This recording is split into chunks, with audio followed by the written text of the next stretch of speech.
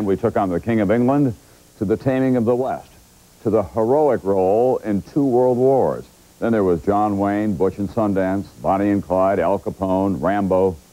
But in recent years, there has been a terrifying escalation from toughness to cold-blooded and mindless violence, not just on the big screen, but on the streets, in high school hallways and classrooms. What we have always thought of as sanctuaries have echoed the sounds of gunfire, and people have died. Then last month in Los Angeles, it seemed as if guns were everywhere. During the rioting, looters targeted the gun stores, stealing some 2,000 weapons. Frightened by the rioting, Californians bought more than 40,000 new guns. And even before the riots, in the past 5 years alone, residents of Los Angeles County bought 500,000 guns. Why are we so violent? Why do we have such a love of guns? What is it in our history that has made us the world leader in death by violence? NBC News and USA Today have been looking into those questions, and tonight, we begin our report in Oakland, California. Let's talk about what's real, what's going on out there. Only thing I'm going to cause harm to is a son of a bitch that took my son out. I gotta take my daughter to school every morning. I'll be scared to walk past there because I may get shot. I live day by day. Whatever happens, you know what I'm saying? A lot of people that is angry and they don't know who to take it out on. It's just too much trouble and violence everywhere you go. They shooting like this in broad daylight. How am I gonna think positive when there's all this mess going on around me? Positive ain't where I live. The Bay Area of Northern California. Tension is in the air. Communities are on edge. It's a war right here, you know?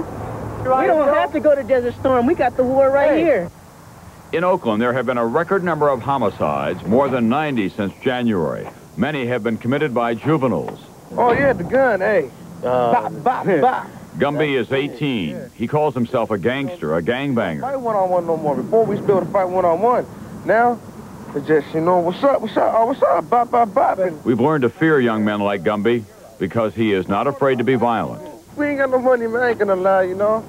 God forgive us, you know, but we ain't got no money. We gonna knock someone out, you know, roll them up for their wallet or their Rolex or their rope or something. Gumby says he owns these streets, but even he doesn't feel safe on them. He abruptly stopped talking when a suspicious car drove by. These fools right here drove by, they stabbed me on Thanksgiving. I'm standing here with no gun on me, but I'm gonna go in the house. Gumby's world may seem like madness to us, but to him, it is everyday life, part of a bigger picture. We'll go back onto the streets of Oakland when America the Violent continues. Years old. That does not excuse their viciousness, of course, but to understand their behavior, we do have to understand their desperation. We have to learn how to give them hope and direction. I prefer a 9mm. It reacts real quick. A 16-year-old drug dealer. Somebody come past shooting. Pow, pow, pow, pow, pow, pow. I could just move to the side and pull out my 9mm. Boom, boom, boom, boom, boom, boom. I get right off at him. He broke his hip, he broke his ankle, and he broke his wrist. He's 17. He threw a boy over a cliff. He says he learned from his uncles. They said there ain't no rules in fighting. They do anything at all to my family, then I have no choice but to get them. Not just them, not just the family, the relatives, you know, anybody else they love. An 18-year-old Asian gangbanger. Some people just put you down, you know, because of your race or how small you are. You gotta let them know they can't just punk you like that. You gotta do something about it. Oakland, California, just across the bay from San Francisco. Oakland has its own sparkling skyline and an interracial middle class, but a troubled soul. The inner city is sick with crime and poverty. Whole neighborhoods are killing grounds. Now the schools not only have the traditional memorials to those who died in world wars, but new makeshift memorials to those who died in street wars.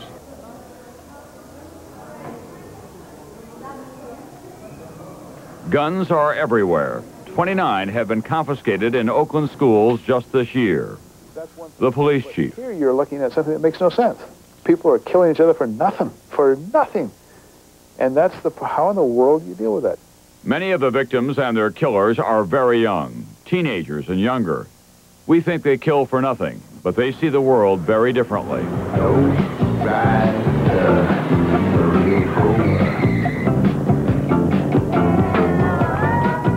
These are the members of Familia del Norte, Family of the North, one of the thousands of gangs that have terrorized California cities.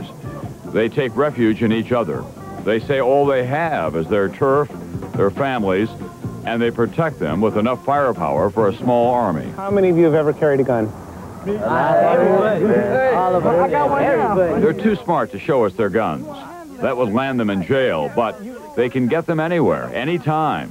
20-year-old Style got one, and he used it. All me and a lot of friends, we was at a party, and some guy from another clique came to the party, act like he was bad, and he was supposed to fight one of my homies. And he pulled out his cuete, his gun, but little did he know that there was a lot of people there who had their guns too, and he came up short. Style is remorseless, and if he goes to jail, he says he can handle it. You gotta do what you gotta do. Take care of business. Style, like so many gangbangers, is a maddening combination of cold-blooded gunman and lost potential. He's a talented street artist. He does T-shirts, tattoos, and walls, but he has no hope. Wouldn't you rather spend time doing your artwork? If I could, I would. But, no, that's like a fairy tale story. No, that's fake fiction. This is real life living out here, you know? I'm not at some big construction company designing buildings or something. They are angry, and they feel cheated. It does not excuse their crime, but it explains their lack of compassion. How do you guys think that the rest of the world views you guys in this neighborhood? We don't care what the rest of the world think about us. I don't care what the rest of the world think about me. They don't care what they doing for me. Gumby is typical. Gumby's father was a gangbanger. He's been in jail for murder since Gumby was a baby. What Gumby knows now is mugging and robbing. That's his trade.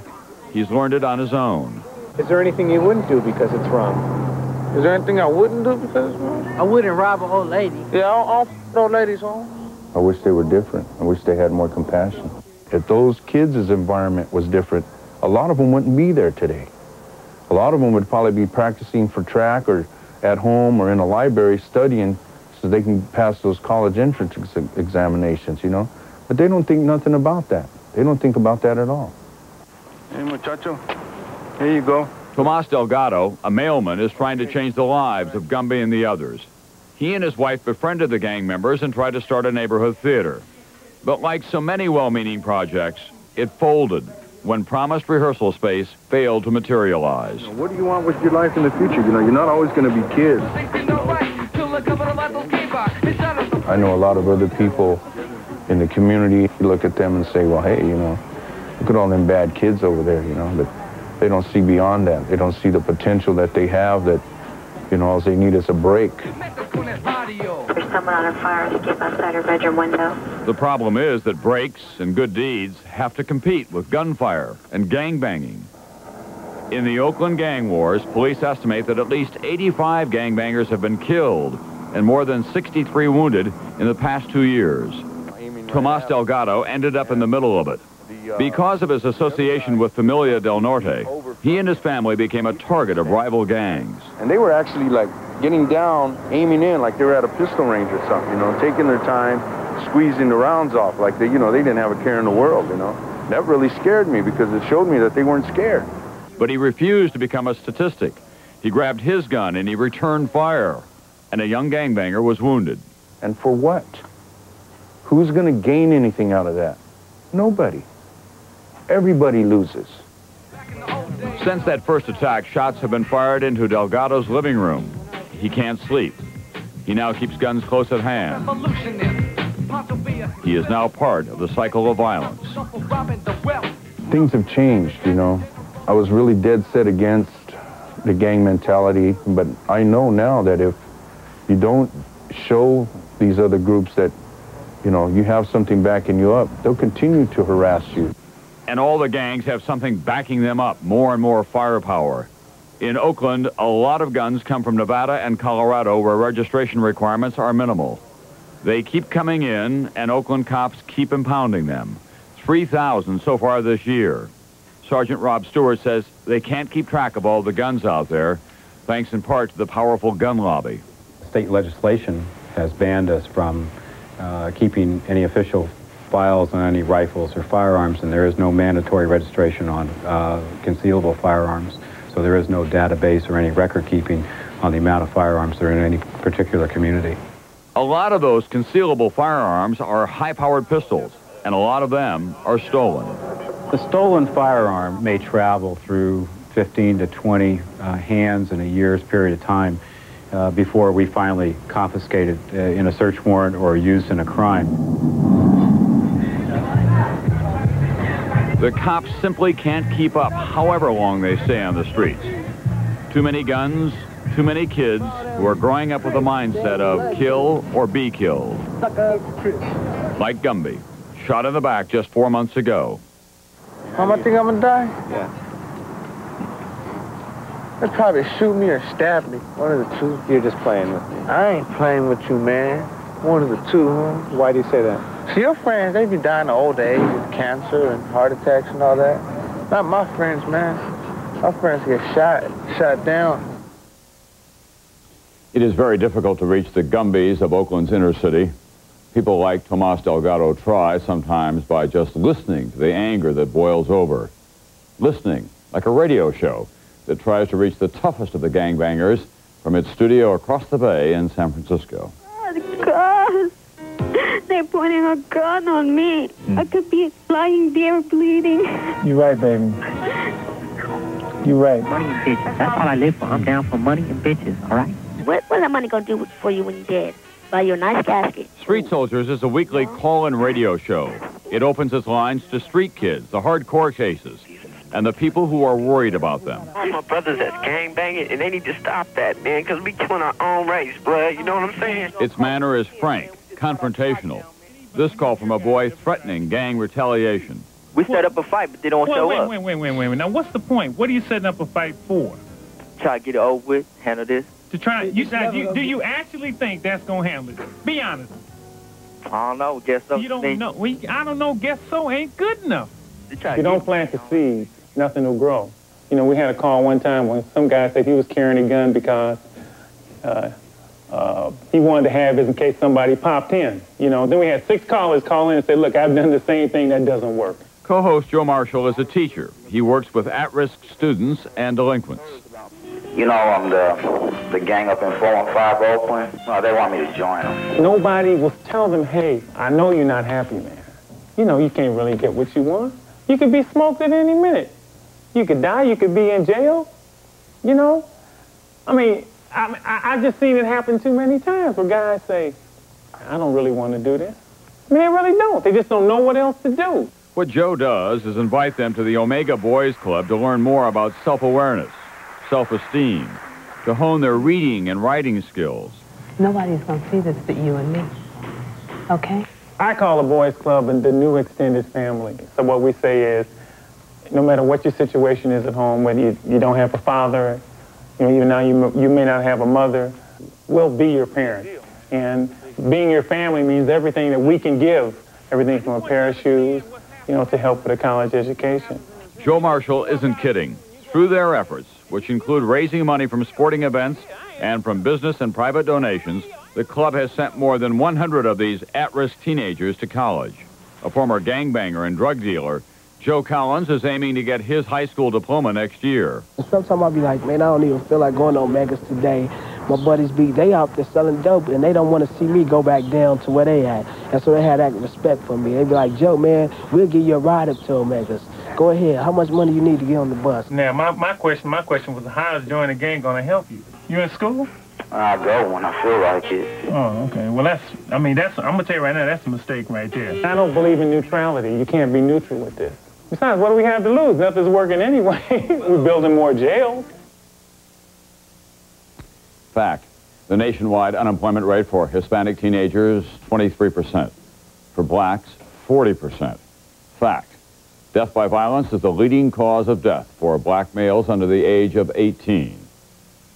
When we come back, out of the ghetto into America's heartland, for a look at our national love affair with guns. It's always been a family tradition, like especially on Christmas. Women fix the dinner and we go shoot.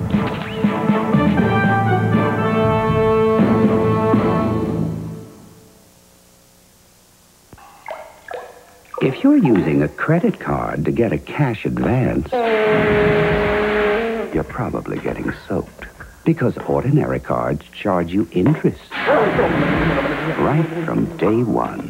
Which is why you should use the Discover card. Just pay your full monthly balance and a small transaction fee, and we'll give you cash, interest-free. So you can avoid taking a bath. It pays to Discover. Country crock churn style? Churn style. That sweet, buttery taste reminds me of dinner on the farm when we melted butter over fresh-picked corn and spread it on oven-warm bread. Only the taste of sweet butter would do. Now it's the sweet, buttery taste of churn style. Come try the sweet, buttery taste of Country Crock Churn Style. Like regular Country Crock, it has fewer calories and no cholesterol.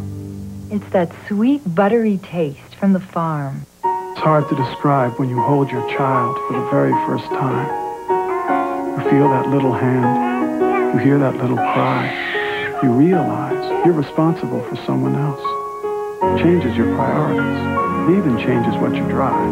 The 1992 Toyota Previa, along with standard driver's side airbag and optional anti-lock brakes. It's the only van to meet all passenger car Federal Motor Vehicle safety standards. Toyota Previa. Changes everything. Pour on the cheddar and make it taste better. Potato? Dull. With cheddar? Delicious. Anybody want chips? No. Well, how about some cheddar cheese nachos? Yeah, With your vegetables? Oh, no. With cheese? Oh, great. The great taste of cheddar makes everything taste better. You know how to keep your lawn beautifully green even in a heat wave? That the founding fathers were concerned about, but a lot of Americans are determined that the right of the people to bear arms shall not be infringed in any fashion whatsoever. The American love of guns goes well beyond the Second Amendment. It is a legacy of the frontier West, still alive and shooting in 1992.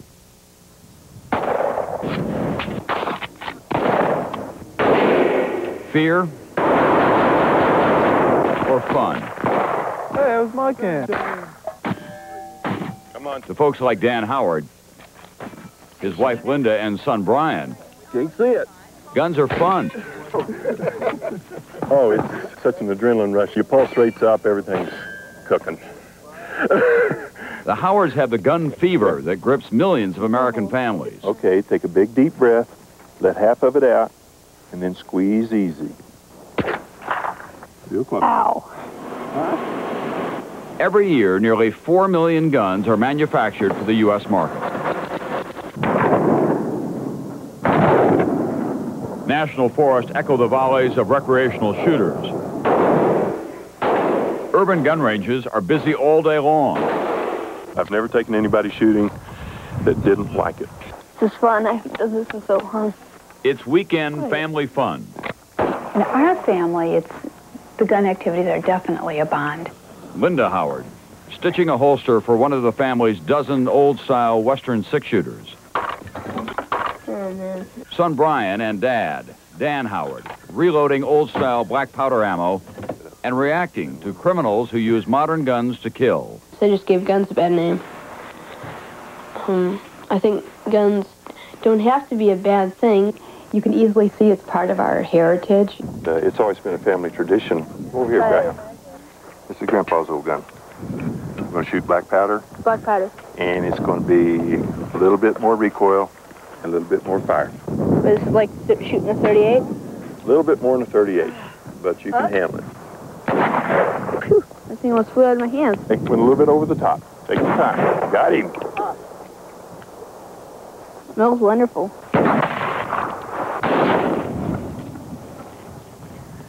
When I was a young man growing up in South Dakota, guns were a very important part of my life. I thought of guns, I guess, as my birthright. A lot of years ago, of course, but even now, when I come back to a shooting range, my old interests are reawakened.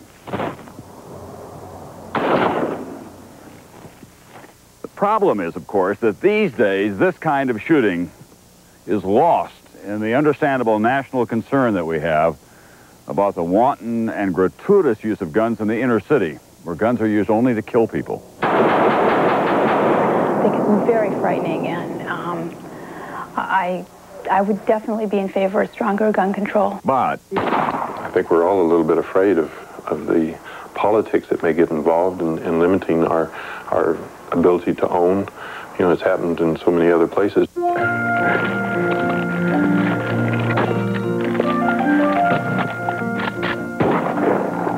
The Howards, who say they often long for simpler times, like to dress up in old Western gear. All right. Even use aliases to compete in shootout competitions.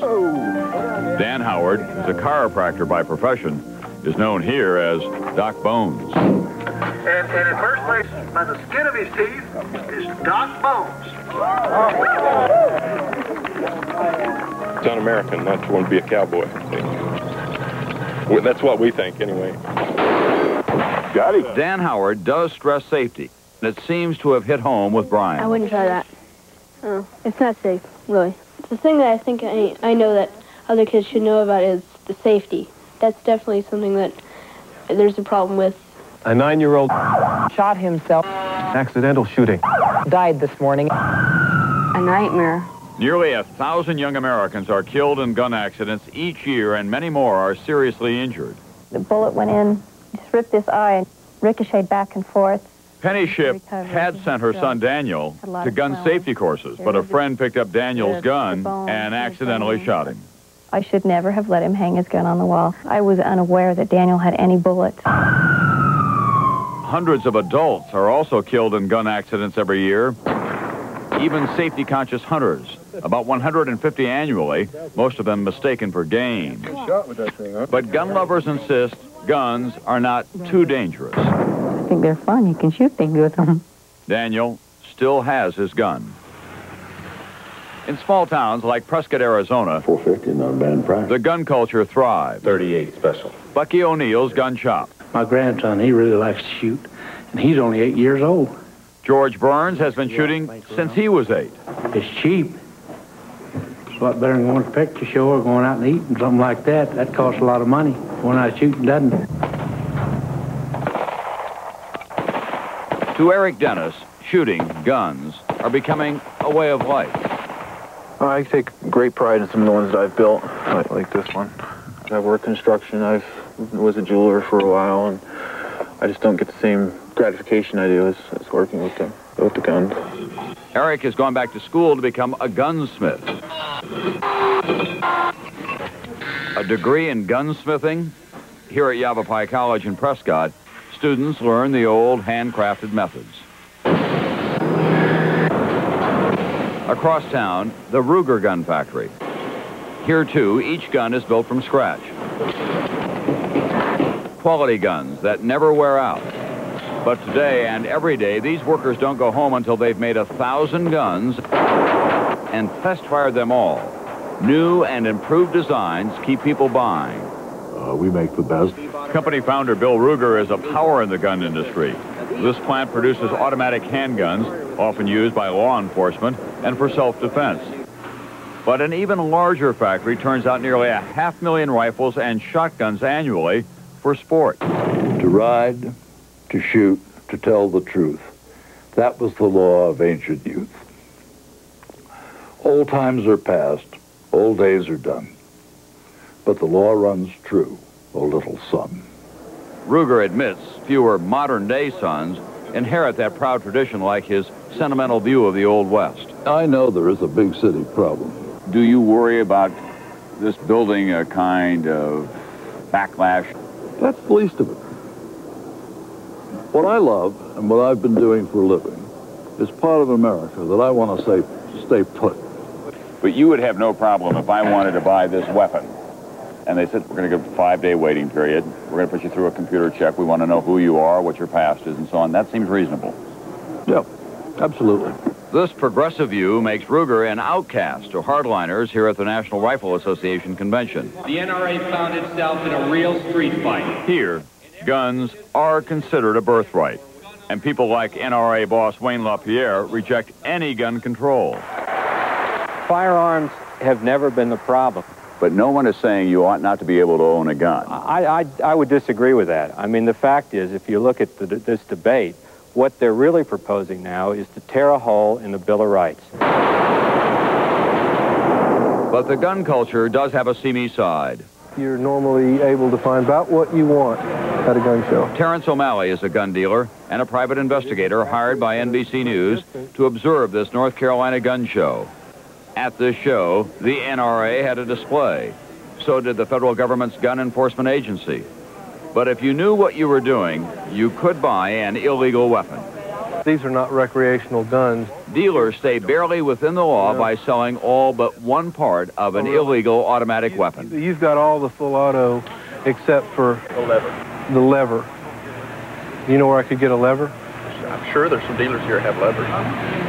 That's a common part. It's just that's the part we have chosen not to carry. Right.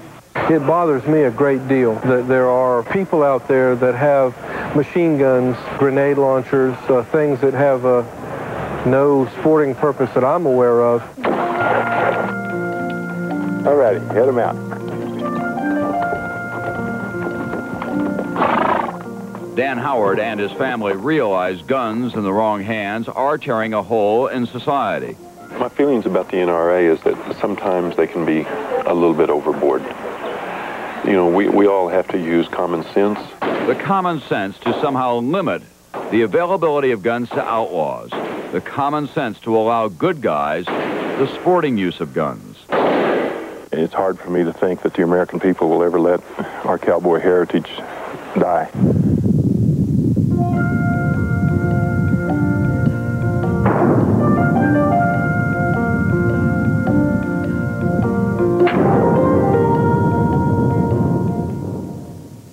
Fact, there are over 60 million legal handguns in America today. More than 200 million legal guns of all kinds. Fact, the odds are better than 40 to 1 that a gun kept in the home will kill a member of the family or a friend rather than an intruder. When we come back, a look at violence in the media.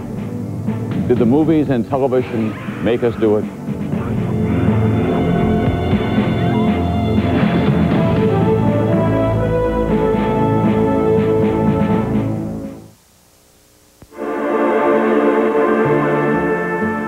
To blame, or is it the people behind the guns? Can solutions be found down the barrel of a gun or in the eyes of its possessor? And we'll explore the violence here at home tonight on Channel 5, the Texas News Channel. David Gold and Bob Ray Sanders debate solutions to violence after the game.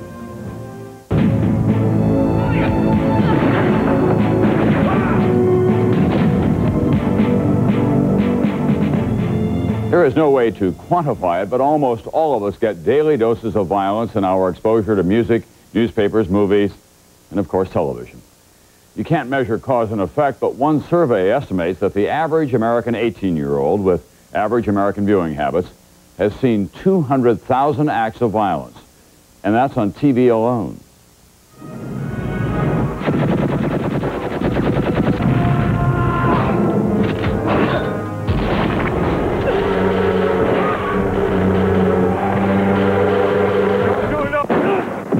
Shot and killed 14-year-old girl. Police are looking for two women who have taken a life. Ain't nothing but a killing for a brother labeled as being a young black villain.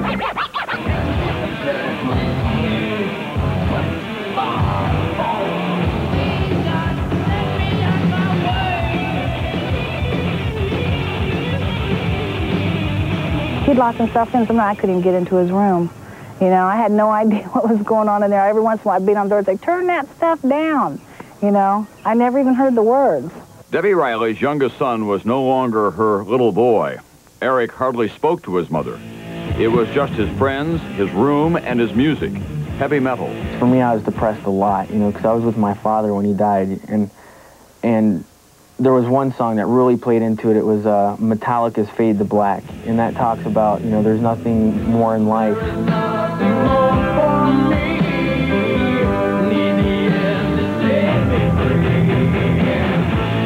In 1985, the Rileys moved from California to the sleepy town, Fort Mill, South Carolina, population 5,000. One reason, says Debbie, was to get away from drugs and violence. But it was here that Eric and his brother Heath found their music and their lifestyle. I remember one time this guy was running off his mouth while we was down at a friend of mine's house, and me and my buddy just pulled out our pistols and just started firing at him, you know, just to scare him off. It was just like we took up the whole street, just shooting down the road. I was afraid of Heath. I never was afraid of Eric, you know, because it always seemed like you could get Eric with a hug. You could get a hold of Eric. He was still within reach. But Heath, it was like I'd reach out to him, and it was like I told you before, like I was the enemy. And his favorite name for me, you want it? He used to just call me, you bitch. I hate your guts, you know, and throw me up into a wall. There's only one way I can make it right. Mama's gotta die tonight. Heath and Eric left heavy metal behind when they came to the school for troubled teens in upstate New York. That music's not allowed here. Heath is now a staff member, but he still remembers his enchantment with guns. If so-and-so wants to mess with me, you know, well, he can mess with this first, you know. It's just that kind of an attitude. It's very powerful knowing that you've got something that can actually take somebody's life just like that, and you don't have to do nothing, just pull the trigger. You know that you can just lay somebody on the ground just like that, and they won't get back up. It's pretty wild.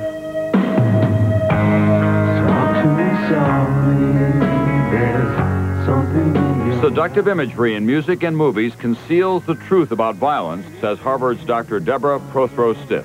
We've learned that it's entertaining and that it's glamorous and that the hero can successfully solve a problem that way. The reality is violence is painful, tragic. Rarely does it solve a problem.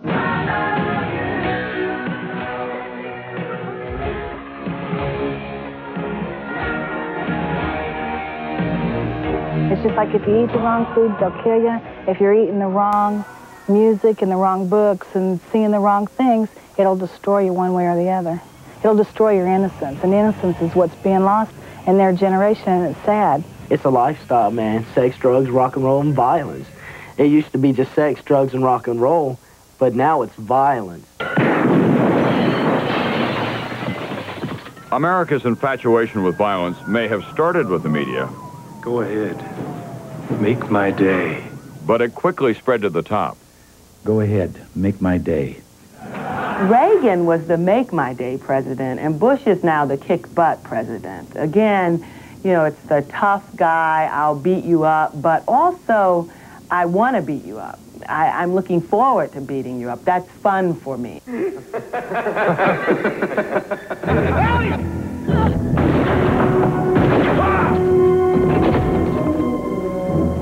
Happy trails, Hans. And we have become less sensitive. It takes more blood and more guts to satisfy today's audience. Compare the body count in Die Hard and its sequel, Die Harder.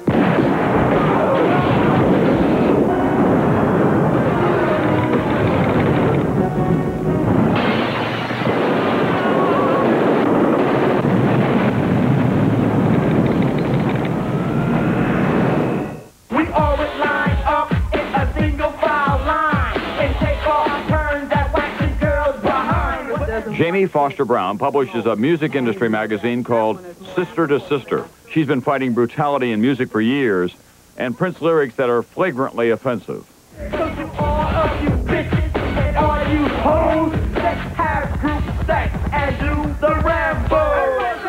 Girls think lesser of themselves than that hoe. Everything is bitch and everything is hoe.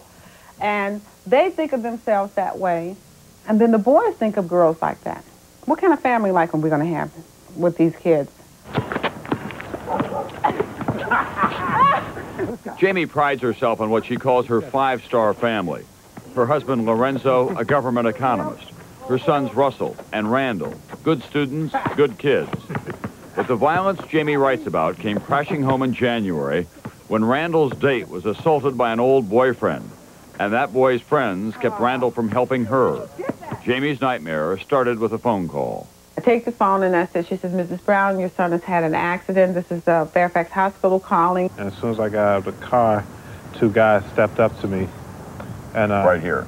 Right here. One was about right here, one about right here. And the first guy said, do you have something to do with this? And I said, no. And she said, well, he's critical. He'll probably have to go into surgery. He struck me across the jaw. We struggled for a little while. I hit him across the jaw. He stepped to about right there. I went to fight off the second guy, and that's when I was shot then. By the time Randy was able to get back in the car, he was shot 4 times. Through the leg, through the arm, in the back, and through the liver to the heart. Remarkably, Randall was able to drive across the road to a telephone. I was kind of hobbling, yeah, because all my joints were stiff. I got my leg and my arms were hanging, so I pretty much went over to the phone here. And I had a hard time holding it up, especially after a while after the policeman kept talking to me. So I was basically like this. Randall's life was saved in emergency surgery. He's doing fine now. The 18-year-old boy who shot him has been convicted and awaits sentencing. Randall says he's not angry. I feel that to do something like that, he must have been a victim of something. Therefore, I can't put all the blame on him. 1, 2, 3. Can we put some of the blame on the media? The experts say yes. When that stage was set and everyone was there was expectation around violence. There was, from movies, from music, a sense of excitement and glamorization and justification of the violence. The more blood flew, then he disappeared. Since her son's shooting, Jamie's fighting harder than ever. Here, she is chairing a panel at a recording industry convention. The creators of heavy metal and rap are the world's first TV generation nurtured on a steady diet of fictional and non-fictional mayhem. When you tell a parent to shut something off that the child shouldn't hear, that's impossible today. You got Walkmans, you got portable televisions, you got kids that making cassettes and stuff. I mean, it's just impossible for a parent to police a child like that. The media has totally permeated our society. Violence is really stupid, and it's amazing that our entertainment industry and our marketing industries are so good that they can take something that's stupid, ridiculous, not successful, and make it so glamorous. If you like rap music so much, how come you ain't smiling? I'm smiling. Smile real big. Now let's do a rap together. Yo, baby, yo, baby, yo. Yo, baby, yo, baby, yo. Say ow. Yeah, ow. I just have miles to go before I sleep. Fact, the United States has the highest percentage of households owning firearms, followed by Switzerland, which, after all, has a large reserve army. Canada, Finland, and France in order. Fact, even though those other countries have lots of guns, we kill a lot more. The gun homicide rate in the United States is 11 times that of Switzerland, more than 5 times higher than Canada, 9 times higher than Finland, twice the rate in France. When we come back, the experts on guns and violence and death.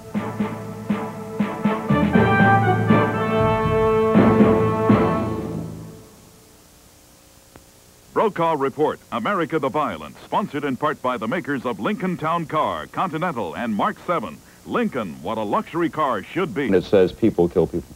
No, I think guns play a significant role, and there have been comparison studies that suggest that the presence of a gun makes a difference. But it's that plus our habit of using the gun. So I think it's a bit of guns and a bit of people and a bit of movies and what I call our Make My Day ethic here in the United States. And all of those pieces are important.